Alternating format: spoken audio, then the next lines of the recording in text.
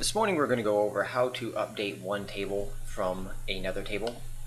And one common question we get sometimes is if I have data values in one table and I need to update a second table to those data values, how do I go about doing that? So really quickly we're going to create two tables, and these tables match, so they have an ID field and they have a name field.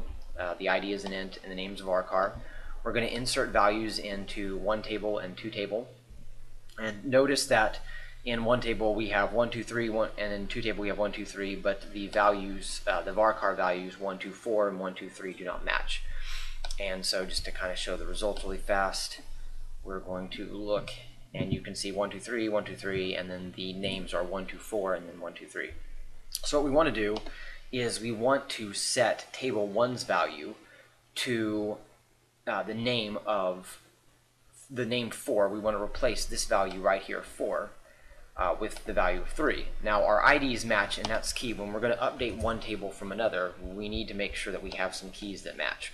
Otherwise we're going to have trouble. One second, I'm going to copy, and you'll see why I have the drop table commands in a second.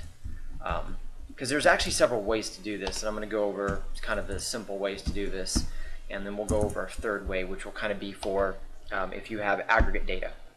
So the easiest way to do this is we're going to update table 1, and we're going to set the name equal to the other name, and we're going to do it from, and this is just a basic update statement right here. This would technically be an update statement. For instance, if we did,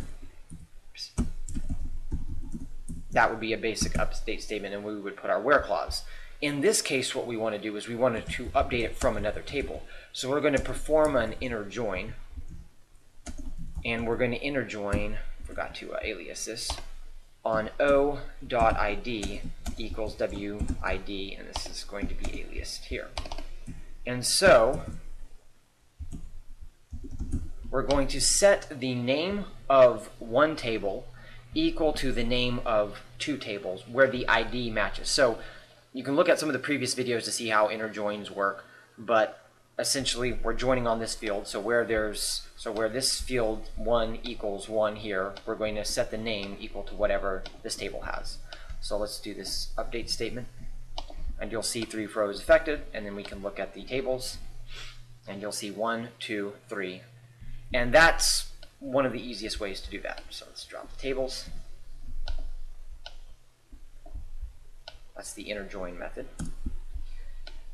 There's actually a lot of ways to do this. I'm going to go over just 3, but I mean, for instance, you could build a temp table and update it from there. You can do all kinds of things. Okay, the next way is we're going to update one, same syntax. We're going to set name equal to w.name, and we're going to do from this table, and you'll see we're not actually doing a join this time.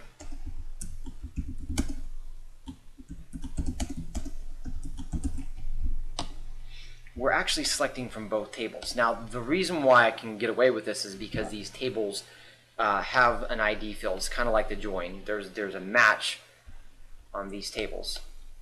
And so, hold on one second, let's look at the data before. You'll see 1, 2, 4, 1, 2, 3, and then let's run the update statement.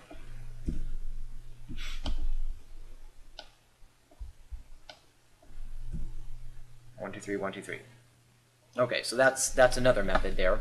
And so what we did is we select from, we're looking at both tables here, and we're aliasing both tables in the from statement. So there's O, and then there's W, and keep in mind it's kind of like a join where you have the alias. It has a lot of similarities there, but we're still looking, this where clause is, okay, we're going to match these fields. It's very important. Again, it's going to be next to impossible to update a table from another table if there's no matching criteria. There was actually a company I worked at, and what we would do is we would, I believe it was, we would take off a few digits of one of the columns to match on another. And so you may have exceptions like that, but you'll still have to run certain queries, or I'm sorry, use certain functions to replace. And that's what we're about to do, something similar to that using a common table expression. Now, in this example, it's going to seem like we're going overboard on a common table expression. The reason why I want to use this is because occasionally you will have a situation where you need to update one table from another table, and the join isn't going to necessarily match. So I'll give you an example with like stock data. I might try to join the SPY to some unrelated stock just to compare the two. And so what I will do is I'll put the data in a common table expression and then do a join. Or another one would be like there was an energy company that they would join meters, and so there was a 7-digit account number in one table, but in another table it was a 15-digit account number. That was the table that they would send the clients. And so what we do is we would take off the 7 digits in that 15-digit account number and join that way. So, but in this case, again, it's going to seem a little ridiculous to go through all this and do. But we're going to select star from table 2, and then we're going to update table 1, and you'll see the similarity in syntax here. And we're going to set name equal to name, and we're going to do from